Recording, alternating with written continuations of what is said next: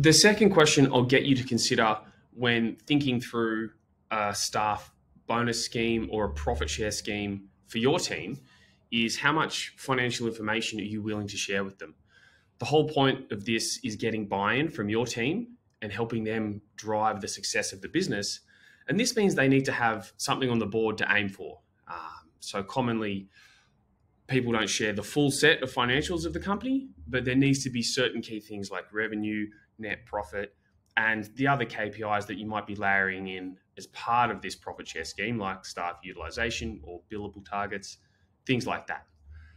This is a personal decision about how much you're willing to share, but it can be a really powerful way to bring people on the journey and to get them to start thinking like an entrepreneur and have buy-in around how they can improve the profits of the company, to show them the inputs and how their efforts drive the impact in that business. So it depends on how widely your profit share scheme or your bonus scheme is going to go, if it's company-wide or just the key management team.